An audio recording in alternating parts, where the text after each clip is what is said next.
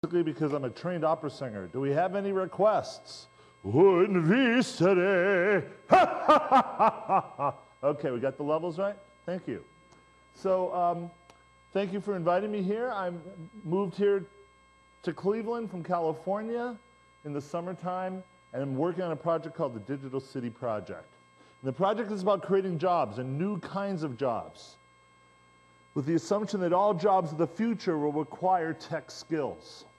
All right, this is probably not something new for you guys, but it's actually a big deal for the economic workforce people who still consider a job 40 hours a week you have to go into the office, okay? And that, of course, influences how we train people in jobs and education in general.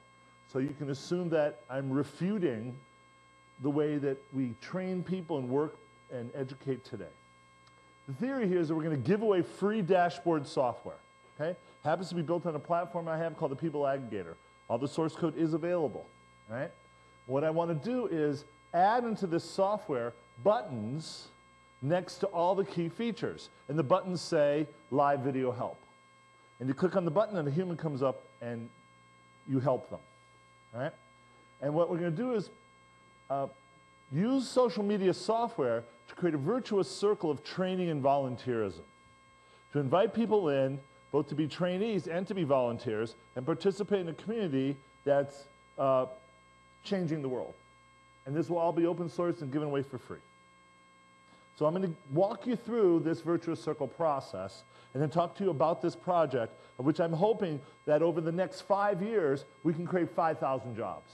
And that's why I moved here. And this is actually a PhD I'm working on, right? So the theory here is that you invite people in and you show them how to join the system. And imagine this being in a community center or down the street or with a portable laptop, whatever. And believe it or not, many times you have to tell people, do you know that you could read off the screen? Right? And we point out that you don't need to read a manual. And you can just click around and discover, among other things, the live video help button. So you click that button, and up comes somebody that starts to explain to you the notion of community, online community, where you can create friends, and join groups, and leave comments. And when you do that, we're then also going to hit you up and say, look, we're giving you a lot of stuff for free. Would you like to volunteer back? And all this software will all be associated with individual local community nodes, physical places, digital bureaus, where these machines will be available, where trainees will be there, where the video help people are, where live events are stored. And that someone from each node will upload and fill in what particular volunteer tasks and things they need done in that community right now. And when someone volunteers to help, they get points. And the trick here is how to connect the online world, the cyber world, with the real world. And whenever you can connect those two worlds, the cyberspace and meat space, right when they come together, that traction creates the magic. So what we're going to do is we're going to award points for blogging, for making friends, for uploading media, for leaving comments. You get points. Just like you get points for going down the street fair or the senior citizens home or the bake sale. Okay? Now you would ask, why do I want points? Well, all you gamers know why you want points, because you can get your name up in the leaderboard, right? And imagine that applied to society and to job training and to working your way up through the community, where these points actually meant something, and we're encouraging you to contribute to the community, right? Now, when I was teaching my class at CASE, and I explained to my students that we would award points, what do you think the students immediately thought? Oh, I can hack into the system and get some more points, right? So progressing through this virtuous circle process is not just about the points. It's also about the relationship that you establish with the manager, the person who's running the program in that particular center. And the combination of the points in that relationship creates this process to enable someone to go through this circle. And we're more or less vetting out people. Of 1,000 people who came to the system, to the digital bureau, you know, maybe only 100 or 200 will make it all the way through the process. But when they make it through the process, they're going to get paid. They're going to get a job. All right? So the magic moment when you complete the first circle and you've come around and you're really getting ready to start kicking ass, it's that red pill moment where Neo was asked, the red pill or the blue pill, right? It's the moment where you realize why Twitter and Facebook never advertise. the moment where you say, I'm having such a good time, you invite in your friends, right? So once you've done that and you've admitted that you really are part of this community and you like it and you want to invite other people in, then we start to tell you about the fact that 1% of the world creates, 9% of the world rate, comment, engage in some other way, follow, and then 90% just look at the thing. And that's the reality of how this cyber technology affects normal people. So now we've gotten them into the system. We're going to show them how to comment and rate and blog. And now, the next time they think of something, rather than just join a group, maybe they'll create their own group. Instead of just leaving a comment on a blog post, maybe they'll create their own blog post, right? You see how we're getting them in, and using social media as a vehicle to get them involved with, guess what? Now, volunteering. So now, instead of asking them to go and set up the chairs in the tent for the street fair, now we're going to ask them to actually be the person in the booth that's demoing. Instead of just going to the senior citizen home and setting up the lights, now they get to be the person that's doing the interviewing, right? Because this job bureau, this digital bureau, will be involved in actually producing multimedia and to producing events and to using cyber technology out in the community to create benefits for people, okay? So we work our way through the system, and now I get to tell you about myself. I'm here, I moved here, I'm a catalyst, I'm hoping to create change, I'm hoping to recruit you all to help change the world. So I've got a class here, it's been open to the community, you can come, it's called IAME 371. We're building an open platform, I've got source code available if you're into it, okay? And the trick here of this project is to combine 3 different efforts. Think of them as 3 different ecosystems. It's my past life, which is the world of multimedia. So my present life, I've been a geek in social media and like open standards, and it's this future world of creating new jobs. So imagine combining those 3 things together. So at CASE, they have this thing called the Research Showcase. Have you ever heard of that? This is actually the poster I was showing 2 days ago at the showcase, which shows this research and all the things I'm doing to get this PhD, right? So over here is this digital C platform. Here's the notion of multimedia content.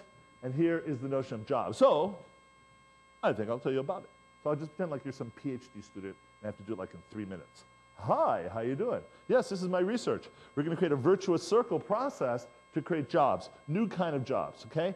And from this sustainable model that we're going to create, we're actually going to pay the workers to learn their job skills, right? Now the secret of where the money is multimedia, right? Is the notion of upgrading the Wikipedia from a static thing, which is text with a photo, to a dynamic multimedia. And if you think about Wikipedia, there's like over 3 million entries in Wikipedia. And if you go to a screen that's like about a battle, wouldn't you expect to see movement of the troops over a few days period of time? And if you wanted to go learn about how to install a window or fix something, wouldn't you expect to see a diagram of that object? It zooms up, you double click, a video starts to show you how to fix it. And if you were researching and thinking about polymers or some sort of scientific information, wouldn't you want to see the molecules forming and zooming out and splattering and explaining and visualizing the phenomena that is this information? That's what we mean by a multimedia encyclopedia, right? It's going to take like $1 trillion to upgrade the text-based multimedia that we have in Wikipedia, where they took the Encyclopedia Britannica and we put it online, right? We used to call that the bricks and mortar stuff, right? But if you think about how much animation, video, and web pages and information architecture and all the things that have to be done over the next 25, 30 years, that's going to cost a lot of money. Now, if they're not going to pay for the New York Times, and you're not going to pay for music or movies, who's going to pay for all this multimedia? Well, the secret is happening in downtown Cleveland right now with PNC taking over National City. See, PNC has a budget of about $100 million to rebrand itself. And currently they put their money into billboard ads, signage, whatever. But we know that the entire world of marketing is moving online. And they're trying to figure out how to best put that money to usage. And instead of doing this rebranding effort that after 1 or 2 years, you know, the billboard ads are done, and okay, you got the signage up, and you know, that's the traditional way to market, we're going to pitch these folks and look, why don't you give us some money, you'll pay for this multimedia content. At the same time, the people who get hired to produce that multimedia will agreed to train and educate workers in those same job skills. And then the output of that multimedia content goes onto open shared servers that have APIs on them. So we can then build other apps and services on top of that. So I like to use polymers as an example. I also like to use rock and roll as an example. So PNC hooks up with the Rock and Roll Hall of Fame. We produce the history of the blues. We hire workers to produce these videos. Now we've got an open data server of the history of the blues. APIs can access it and use it. So to understand the techie geeky stuff, I coined this phrase a while ago called digital lifestyle aggregation. It's the notion of dashboards and having an integrated environment that's highly customizable that aggregates people, services, and content. So from the notion of digital lifestyle aggregation, I'm propounding that we want to continue to provide personalized dashboards. It might look a lot like iGoogle or NetVibes, or really your Facebook page. It doesn't matter. The idea is that you have a place that's your own place. And it supports open standards. It allows you to mesh into the rest of the web. Now, at the same time, I believe that government will start giving out dashboards. And I think they'll call them citizen dashboards. You'll plug in your social security number and your zip code, and we'll come back at you as all this information that's relevant, right? And it creates this new, what I call software infrastructure, right? So I'm going to talk about in a second more details of what that means. But what I've been studying and working on, and we can go off and raise your hand and we can dive in at any level, are these new kind of containers that are embedded, they're micro tags, that are embedded into dashboard pages that can enable distributed architecture. So we can talk about that and distributed friending, or we can talk about these new kind of shared servers that will be new kind of municipal servers that we'll all sit on top of, which then creates a open platform. But first, we've got to innovate workforce development. You know that every government, federal, county, state, city, all the way down, all pour billions of dollars into workforce development.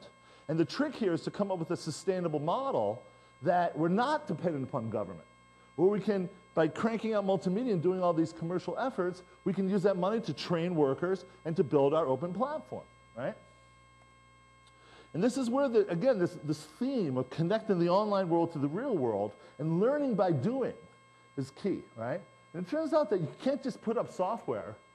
It just doesn't miraculously build a community. You really need human facilitation. Hopefully everybody, let me put it this way, who disagrees with me on that one? All right, you need humans. All right, good. All right, and then the humans work with the social media, right? We connect the haves to the have-nots, right?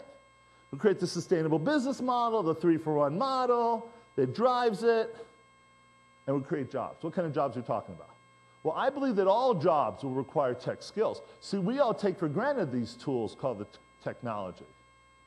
But most people don't see that a computer is just a new kind of hammer or screwdriver, right? And that's something we got to train them and educate them on. So all these traditional jobs are actually going to get affected. And what the one trick to do is, instead of trying to come in the front door and knock on the door and say, hi, I'd like to bring cyber social media to your company, how about if we like kind of parachute in these saboteurs, these people working behind the scenes, these people that we pay their salary, and we just kind of give enterprise free work, free help, free social media. Don't ask them for money up front. Show them the benefits and the power of in the HR department, in the marketing department, in the sales department. Show them how you can take social media and put it to use. And then when the 6-month internship runs out, then you say, okay, would you like to employ this person or not? Because in fact, if it works out well, they will not let that person leave. They will then hire that person, right? The other kind of jobs we're talking about are independents. People aren't attached to a particular company, right? Again, very obvious to you all, this is radical stuff to the economist, believe it or not. And then lots of new kind of startups will be born, including one called Digital Mechanics, which is the company I'm going to start. And it's going to be a new kind of system integrator.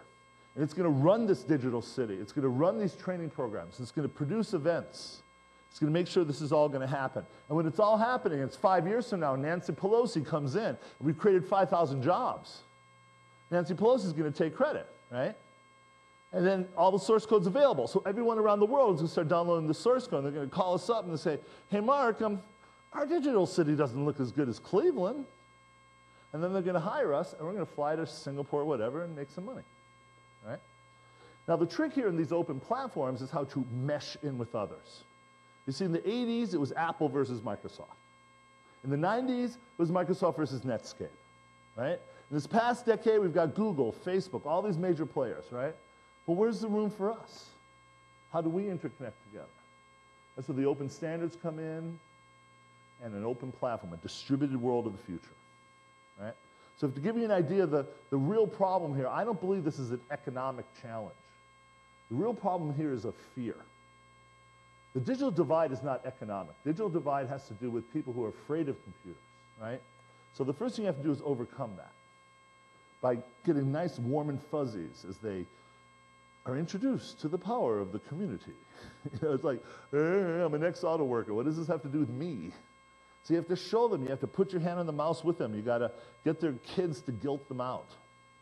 And once you're there in this environment, you want to allow them to acclimate themselves. So imagine when you hit one of those, help, I need help, up comes a screen of a bunch of operators, and you click, and that person comes up and walks you through whatever problem you have. Interesting side note, my wife is in California right now on the project, and they've got these pre-canned, they call them avatars, these little pre-canned little videos, talking heads, explaining and giving answers to standard questions. So the thing about video help is that it's nice and custom, but it doesn't scale when you get thousands and then tens of thousands of questions. So in fact, you create a pyramid, and the standard FAQ stuff you have pre-canned with the talking head, and then as the questions get more and more unique, you can then feed the questions to live operators. Okay, so the next thing is to participate. I can't tell you how many times I've set up and built social networks where everyone signs up and they don't do anything with it. By the way, do you know this is a prescient moment in the history of social networking? You all know what got announced yesterday. Ning is no longer going to give free networks. You must pay to be on Ning. FYI. Timestamp. So the trick here is that if we can make these volunteer tasks and things that are going on in your real world community, tie that into the online community, that'll constantly give ways for people to participate and be involved. And then the key thing about choice, and why I always like to use the Matrix and Neo, is that, you know, the second movie when at the end was with the architect, you know, and it says, choice. That's what makes us humans, right? And the essence of a customizable environment, that you're building it to how you want it to be. That's what my Yahoo was. That's what NetVibes is, iGoogle. Facebook, they don't really allow you to customize too much, right? But MySpace kind of got its cred on that, right? Now, I'm imagining that one of the problems with workforce development, like I'm heavily into multimedia, and I'm going to get people to do all these multimedia jobs, but the problem is that only about 10% of the populace are ever going to get those kind of jobs. And there's all these other sales and marketing and office stuff and other kinds of work. And so we have to have a system that can make sure to cover a wide range of job skills.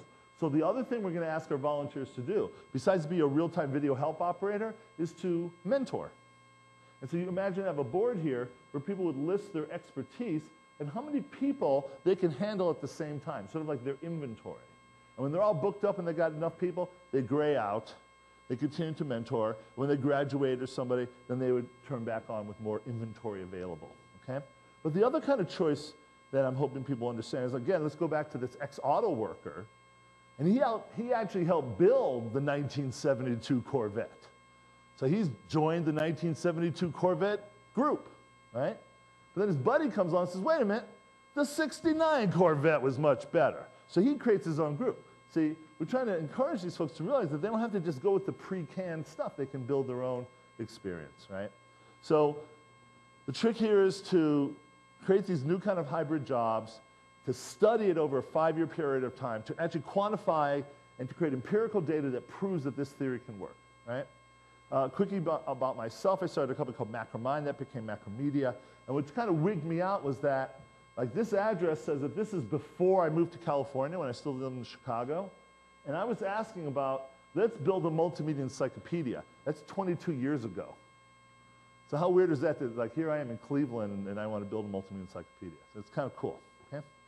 So I did all this stuff, and we had this revolution. And we were, you know, because remember when we started, there was a black screen with a little green stripe along the bottom.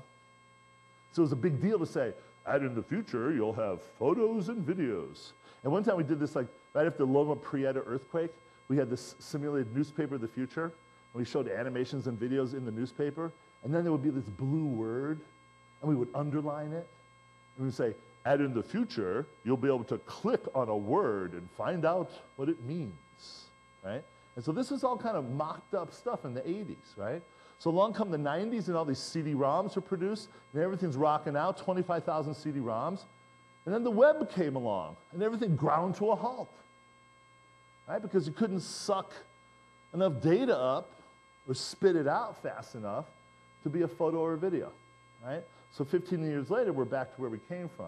And as I was saying earlier, this notion of Wikipedia, if you could take that and run with it, and instead of being centralized and all in one place, if you can imagine busting that open and have a distributed, decentralized kind of environment. So let's say if Chevron wants to pay for some wacky polymer stuff and it's all happening, but maybe they twist it and turn it in their good corporate way, well then DuPont can come along and twist it and turn it in their way. You know, Monsanto or Pioneer do their genetic farming this way, and somebody can come along and do it that way. That's called the free marketplace, right? It's just money.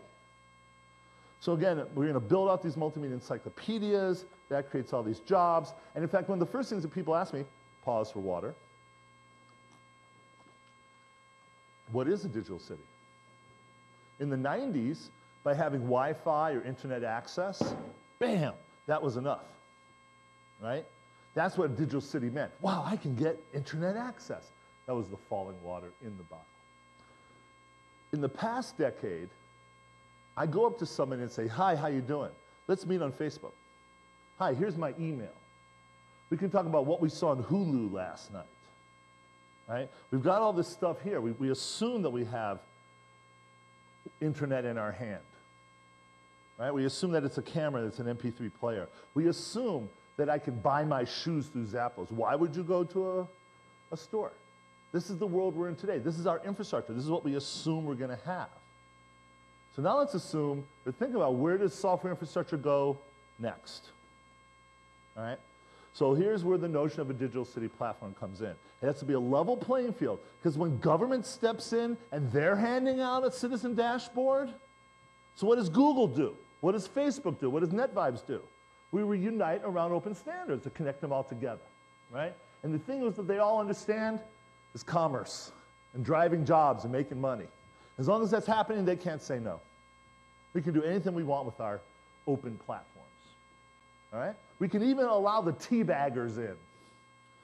So let's understand what we mean by infrastructure here. This is what people pretty much call infrastructure today. I'm talking about creating so-called middleware, application services, mashups, all these kind of things, which then lead to new kinds of solutions. So if I had this digital city account and I drove down to Akron, I'd bring with me my Collinwood interface into Akron. I'd tie into my brothers in Youngstown or Lorraine, and we're working on the chocolate reggae thingy, right? Doesn't matter what it is. Now imagine a activity stream, this notion of this digital city, this digital region, where the Oberlin team has upgraded something on the Underground Railroad, the local cafe is putting up their daily things, some marketing gals put up something, another book club had something else, and we're all shared on this community activity stream, right? Again, connecting the real world and the cyber world together. Here's another notion of a shared timeline. So we know that all these cameras are out there, but a surveillance camera is the ultimate dead, flat webcam kind of thing. So imagine for each of our nodes, we were editorializing the cameras. So between 6 and 8 in the morning, it was like the flower market or the fish market. Between 8 and 10, it was the rush hour cams. At lunchtime, it was East 4th Street, where the lunch scene is. All right, at 3:30, the kids playing in the playground. Sunset cam, nightclub scene, right? And we constantly rotate and editorialize those cameras. Now we click on one of the camera images. We go to a page that's dedicated to that intersection where that camera is. Here are the other cameras. Here are the people who live nearby. It's all that geolocal stuff tied in with our open infrastructure. It's on open servers and open APIs. So any developer can come along and build on top of that, right? So let me kind of walk you through what I imagine to be the infrastructure of a digital city. Key thing is going to be a federated ID. Do I have to explain what that means? Single sign-on? So imagine if I use my Case Western ID and I can log into this Cleveland Clinic. I can go onto the library system. I can pay my fines and dues. I can do all these different things based upon the notion of a federated digital city ID, right? These surveillance cameras I just talked about are all over the city, and there's all these bureaus, and each bureau has these help operators in them. We stage our live events, we do training, we got physical boots on the ground in that neighborhood, right? Now we got to connect in, as much as they're Babylon and the old school, we got to connect into that other world. The banks, government, educational institutions, right? And business. This is all about business and money. Remember, if you can just acknowledge that money drives this whole engine, then we're going to create new kinds of business directories. I could send my media people up and down Coventry and 185th Street and Detroit Avenue. And they take their video cameras in and they videotape these people. And it's not just store owners. It can be electricians and carpenters and local people. And we use our video and our media to produce a multimedia business directory. And what does the electrician do? He's going to show you his work. You're going to get testimonials from happy customers. We give him this whole thing for free. We wrap it up. It's in his digital, his resume. And it helps him get work. We're putting the media to use. This is all off-the-shelf stuff, right? Content is still king. The whole thing is driven by content. So if I can be interviewing senior citizens, if I can go talk about the history of polymers, or the Underground Railroad, or green jobs, or I can talk about how to use, check your blood and for diabetes. This is all content that's gonna happen. There's money there to pay for it. The trick here is that they all need us. They need the media geeks and the people to put the stuff up into the cloud. Because once it goes up to the cloud, it's there forever. Let's not forget urban farming, and urban gardening, and health services, and servers filled with jobs and events. My favorite one is actually a timeline server. So I went to a Digital City Summit in Amsterdam, and they were actually building one of these things. So now imagine we've gone and we've transcribed our interviews of our senior citizens, and we tag it with dates where they mention dates in their discussion, 1933, 1957, 1964. We then create an open timeline server that goes, and whenever I double-click, it puts up an interface, double-click on 1933, double-click on January, up comes all the interview segments that talked about January 1933. Then we go to the Rock and Roll Hall of Fame, the Cleveland Symphony, the Cleveland Art, and we put up timelines, chronological sequences of content, of media. We mesh the whole thing together. And it's all available on a shared open server, right? That's what I'm talking about, these municipal servers. Cloud services, blah, blah, blah. So we'll build these digital bureaus. It turns out they cost about 75 grand a pop per month. We have 20 employees, 12 of them are interns. So once you work your way through that virtual circle, there's a pot of gold at the end of the rainbow, a job, right? So you work your way up, you get a job, boom, and we place you out in the real world with these multimedia projects. And this has to be an alliance. This has to be working with others. There's a lot of well-intentioned people here. What they don't know is about LAMP. I go to the head of the computer science department at Case. I say, what sort of LAMP do you have? And she says, what's LAMP? Right? So understand the way the world is out there. And the knowledge and information and expertise that you guys have can help change the world. Okay? So I'm here doing baby steps. Let me quickly tell you about all these different things we got going, and please ask questions. Okay. So do you know that Case is putting in fiber optic connectivity into every house and apartment on Hessler Street? Called the Case Connection Zone. My class, the IIME 37, question? Yeah, Hessler Street is literally right in the middle of Case. It's like right behind the Mandel School, right off of 4. It's like right smack there. The switches are right in the Mandel School, and literally the glass just goes out the back door and up on some telephone poles.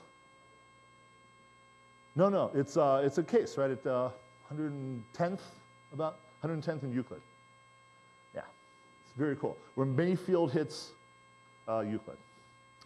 Now, my class that I'm teaching is providing a dashboard for that environment, all right? And next fall, when we continue to teach it, it's an open class, so any of you can come and join and participate, right? Now, it's officially a research project. Like, what would one do with 1 gigabit into each home and apartment? So if you've got reasons, figure out ways to use that, we'll test it, okay? The next is an effort coming out of the engineering school called the Idea Institute. This is an entrepreneurial activity thing. Literally, they said to me, Mark, how come CASE isn't more like MIT or Stanford? Right? People go to MIT or Stanford to start companies. Right? Bill Gates, Mark Zuckerberg, Yahoo, Google, they came out of schools. How come people don't do that at CASE? So we're trying to change that. We're going to create ways to support people, to create companies. There's a little incubator called GCA, Goldstein, Caldwell and Associates. They're at about 106th and Carnegie. It's the old Brunswick Floral Building, so that's an incubator. We're going to be working with other incubators, teaching classes, brainstorming, unconferences, anything kind of activities we can do to help entrepreneurs start companies. The other thing, and don't tell anybody about this one, I'll have to kill you. Hopefully next week, announce the Civic Commons, which will be a new kind of blah, blah, blah. It's heavy duty, okay? You can just say you heard it here first. And then I'm also doing a network for East Cleveland. And I'm applying for grants and building relationships and helping out wherever I can. G-Network stands for my buddy George Nemeth, who's starting a network of networks. Thank you. So I moved here to do this. Question?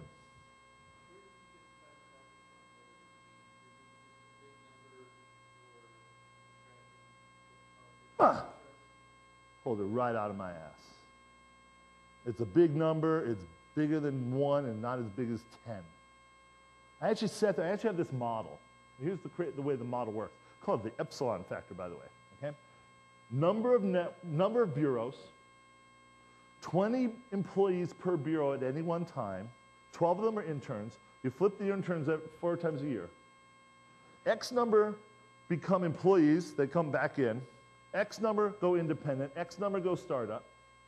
In that ecosystem, these other kind of jobs are started per bureau, multiply. To get to 5,000, I got 15 bureaus going. Each bureau costs $75,000 a month. Let's add it up, dude.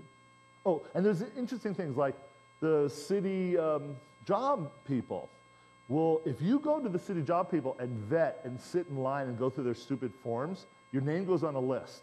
That if we take those people and train them, we get $1,500 a pop. And those people go through that, then when they get a job, they'll pay for 50% of their salary for 6 months. God bless America, right? But the thing is that all this money is being wasted right now. $540 million a year was spent on job training last year. So I actually fall into a category called job training. Fine, I'll take some of that money, because it'll help pay for the whole thing. We also have to pay for those embedded people that we parachute in. So you add all that money up, and then you say, okay, well, how much money do I need to never run out of cash? And that's what I asked for the Cleveland Foundation and government, right? So it turns out that I was given a number. It was like, for every $10 million, you should generate 300 jobs. So I'm actually at like $10 million generating 1,000 jobs. So that was the litmus I had, right? Question?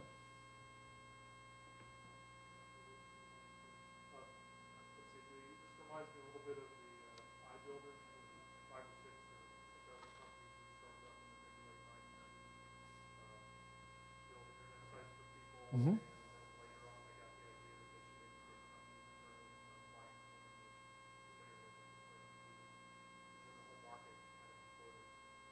And those are called incubators. So are you familiar with what's going on now with incubators?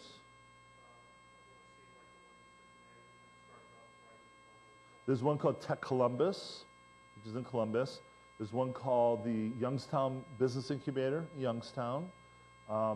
I think the Jumpstart people think that they're an incubator. They really aren't. There's a small little one in Shaker Square called Hatch. The famous ones are one in Boston called Y Combinator. It's Paul Graham. So people are trying to do that, you know.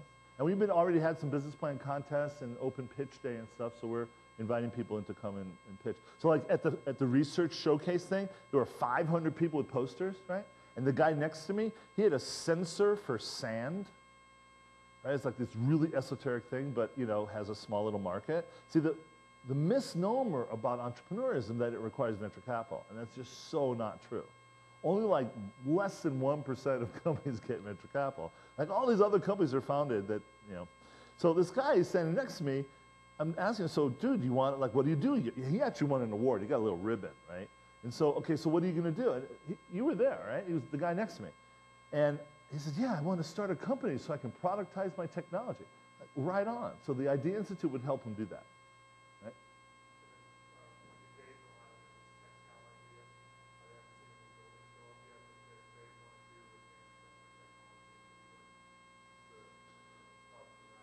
So this is where they're putting the cart before the horse. Entrepreneurism is not about the fact that I've got some buildings, you know. Dude, do you want to see something because you just came in? All right. I'm going to bring something up just to blow your mind, and you can feel bad that you missed it and all that, you know.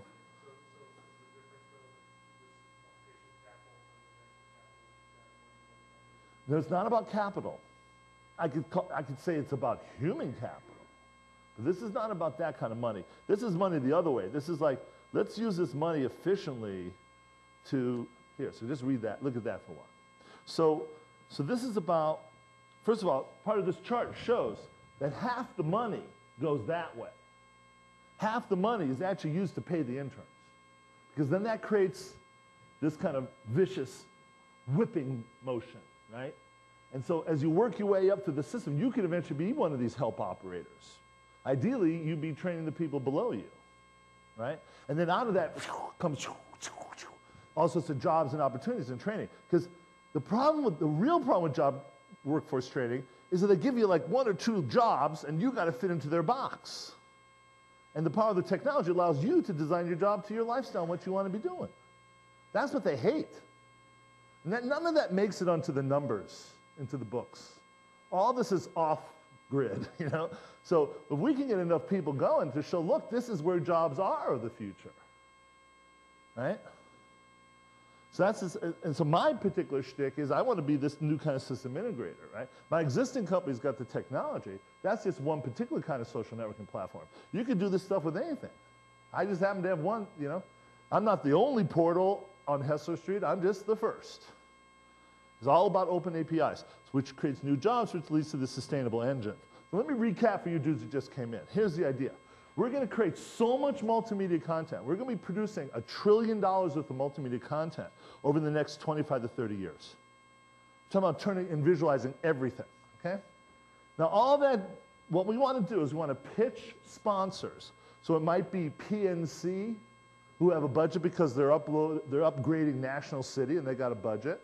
It might be focused on the polymer industry. Can someone tell me what the #1 and #2 industries are in Ohio today?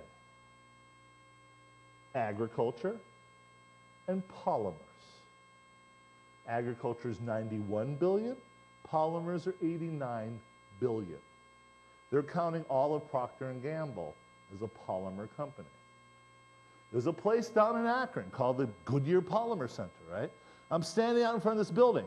There's this beautiful Tachuli sculpture. There's a $100 million building, 50 PhDs, 1,500 patents. You go on their website, nada, niente, nothing. So we go to these guys, and in fact, it's a joint venture between Case and the University of Akron. We're calling it Polymer Valley.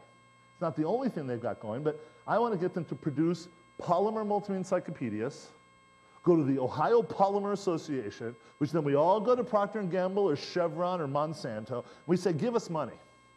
But we're going to use this money 3 for 1. We're going to use it to produce the content. But when we're producing the content, we're training workers in those job skills necessary to learn how to produce the content. Right? And then we're going to take that content, put it onto shared open servers with APIs on it. Now that works any place, because every city has an industry. They have workers that need jobs. They need the software infrastructure. This is the future. Everybody wants to be a digital city with digital citizens with digital jobs. So once they show that this is working, now the problem is you can go to the bookstore and get 100 books on the future of jobs, right? But none of them have quantitative and qualitative analysis that creates empirical data that proves this works. So the trick here is that I go get this PhD, and we study this for 5 years. And we show that we can create, as a random number, 5,000 jobs. Might be 3,000, might be 10,000, we'll see. That's the goal. Wouldn't 5,000 work? See, this project doesn't work in New York or LA because there's too much economic activity.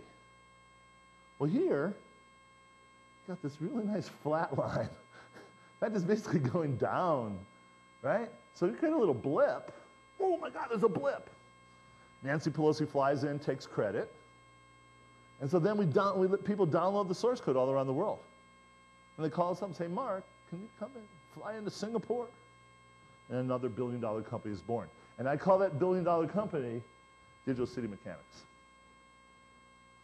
Question?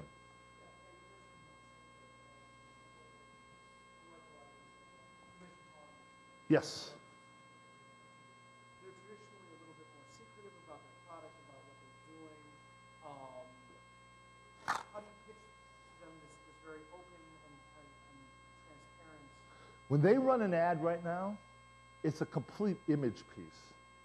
There's this notion called Intel Inside, or BP talks about how we're diversifying out of oil. Nobody cares what BP's doing. They're making so many billions of dollars, they almost have to run those ads just so they don't look like they're completely, their margins go from 80 to 79%. They're like, oh, look, we're spending money, educated. It's all a game, right? And we know that Monsanto is evil. We know that the oil industry is putting pollutants into our air. We want to guilt them out. We want to get some of that money and put it into something that's going to be put to good use. We're going to be a 501c3. They're going to be able to write this off. Look, you're creating jobs, you're creating content, all the content gets your name on it, it goes into the cloud, it's there forever. Oh, you ever heard of the future? How about software infrastructure? If that's not sexy enough for you, I don't know what is. And we convince them. Now, the first 3 or 5 are the hardest. But I'm a guy that's been there, that you have to have compunction and just wait there and just pound. Today we got 20 people in the room. Next year we'll have 200, next year we'll have 2,000. It's just the way the game works. You want to know what it was like in 1985 to pitch multimedia? They put me onto the software panel. Be like this accountant guy, and a guy doing printer drivers, and me. And I would show animation and say, in the future, we'll have video and animation, and you click, and what the fuck is he talking about? But a few people would grok it, and they'd come over to the side of the stage, and they'd get my card, and they'd learn about it. And over again, I meet people who tell me that my product helped create their career. So it's just a matter of time. It's not a matter of if, but when. I mean, to say a statement like, all jobs of the future will require tech skills, I don't have to convince you of that. That's really radical to these people. But where does the forklift operator? No, I'm confused. Does it mean it's a remote control forklift? I mean, that's the way they think. We still teach our children by walking them out of the classroom, going down the hallway, and they go into a room called the computer room. They learn computers. They go back into the classroom, and they're handed pieces of paper. So the greatest barriers we have, I said earlier, I love this slide, I'll repeat it, I apologize. The digital divide is not economic. It's fear. It's fear of the computer, because they don't know about it, it's something new. So it's these teachers, these nurses, these doctors, these people who let somebody else answer their email for them. They have jobs that do that, people do that. There's a guy in DC who tutors senators and congressmen how to use their BlackBerry, because the congressman's too embarrassed to ask their assistant to show them how to use it, so they have to go in secret to learn how to use it. This is the world we're in. These are the people who set our policy, who are spending billions of dollars in workforce development every year. So the way they parse this is new form of economic development, new kind of training. Okay, here's some money. But wait a minute, I didn't understand that is that copyrighted? What are you giving away for free? So, that's called marketing dollars. I see that Monsanto logo on it. Oh, it's a PNC sponsor. Who the fuck cares? I mean, what do you think the first thing the Rock and Roll Hall of Fame says? Because what you miss is that I was pitching that, let's go pay for the history of the blues. It's another project. They're all going to think about copyright and how to make money off of it, right? So I chose the blues on purpose because Robert Johnson starts like a dun, dun, dun, dun, dun, and then Jimmy Reed starts a dun, dun, dun, dun, dun, dun, and Chuck Berry goes dun, dun, dun, dun, dun, right? And they take the same thing, and that's public domain. And we can show how through the spread of open ideas, culture moves.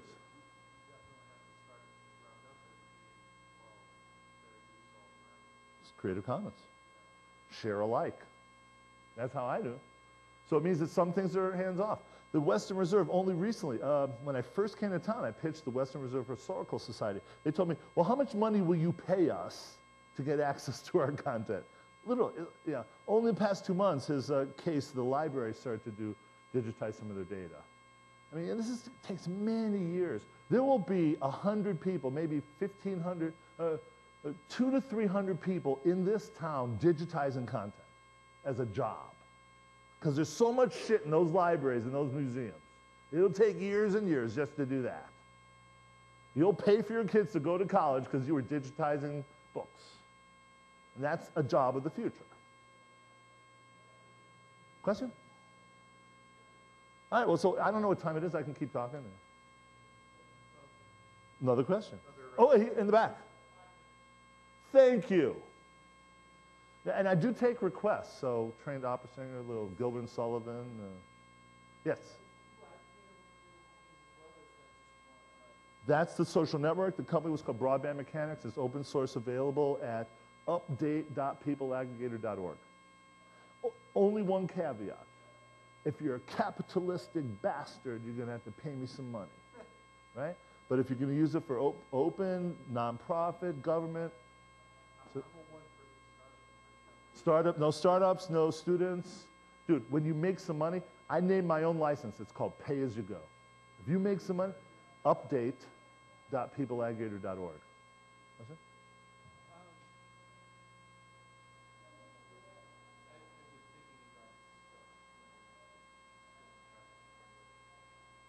Okay.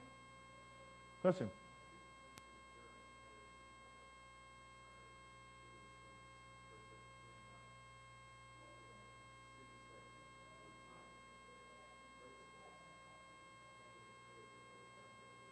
So the way this works, the sequence is that, and I'll give you two examples, Akron and Cleveland, okay?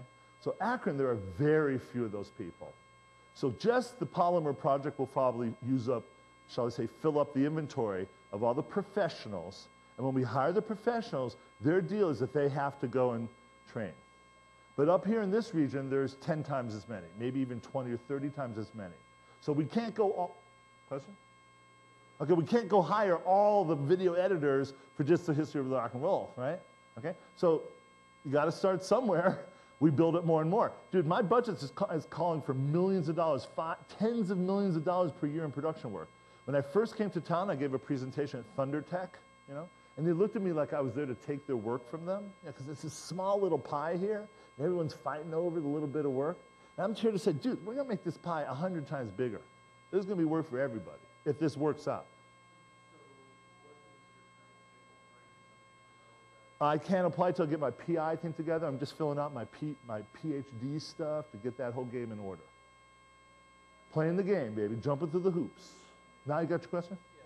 But let him finish first. Go ahead. Right, so when I first came to town, I wanted to be both a 501c3 and a for-profit. That confused the hell out of people. And I'm scaring them enough with the ideas, with the shirt, with the body language. So they said, Mark, please. And I said, you know what? Fine. I won't be a 501c3, but you know what I'll do? I'll partner with Case. So currently that's how I'm doing it. I'm going to have my own 501c3, dude. But you got to play the game. You got to let these people, I've been told it's okay to call them parochial. They think of themselves as parochial. They wear it on their chest. They're proud of being parochial. That's why this is the perfect environment. Because if you can educate and turn a parochial town like Cleveland into a digital city, you can fucking do it anywhere. Right? Question? Yeah.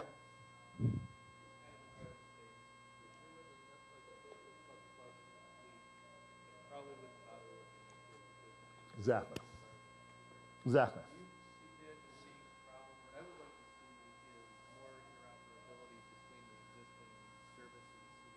Right. Are you familiar with those social media aggregators? There are products that do that. Well, they're still kind of limited. Like, I can't friend somebody from one thing over in another thing. So right. I can't share blog posts on my live journal with friends that I Absolutely. Now, a little FYI. So I've been trying to work on that for 5, 7, 8 years. I wrote a book in that, okay, how to do that. Those containers I pointed to is how to do that, to do distributed friending, okay? So I got a tech, and I was actually trying, I had my class last semester working on implementing that, and I could go on to that for a second, but let me give a more quickie answer. So the social media aggregator strategy is the way to go. So expect that guy, People Aggregator, to be all about your Facebook account and your LinkedIn account and your Flickr account. Okay, that's the first thing. But understand, I'm going to a whole generation of people who don't know what the fuck that is. Second of all, always support the open standards, right? So be prepared. Facebook's going to announce the next turn of the crank. Facebook is a weird dichotomy, because on one side it's a closed platform, and the other side it's kind of pushing the envelope of openness. The other thing to understand about this, these things are not mutually exclusive. Yes, Facebook is battling against MySpace and Bebo and LinkedIn, but those are broad swath horizontal networks. So those people who are into the broad swath, that's beautiful, but you're still into chocolate or reggae or, let's see what he's got, turquoise and green hair. And he's going to have a social network of just turquoise and green hair guys. That's called the vertical niche thing. So it's the intersection of the vertical and the horizontal. That's the reality of the future.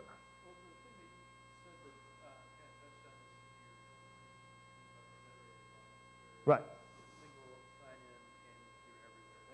Absolutely. Absolutely. I can tell you how it's going to happen. So do you know the name Toby Cosgrove? He's the CEO of the clinic. All right. Now, we got this thing going on right now at Case, and as of May 23rd, come to the Hester Street Fair. We're going to have a digital ribbon-cutting ceremony, okay? And it's, people aggregated will be the gateway in, and you're going to be asked to sign and log in, and then they're going to tell you, sorry, you don't live in Hester Street, you can't be part of our research. Now, I've tried to explain to them that while their research is going on, we can have an open network on the outside, right? So they've got this firewall set up. But the way these people think, they don't grok this stuff until they're already there, right? It's like, you can't explain it to them ahead of time, but they'll figure it out once they realize the limitations. So the same thing happens with Toby Cosgrove. I've been pitching to use, first they wanted me to use shibboleth. You know what that is? It's like this thing from 10 years ago, the Internet 2, actually helped develop at OSU in Case. I said, no, this thing called OpenID, all right? So I got them at least aligned to do OpenID.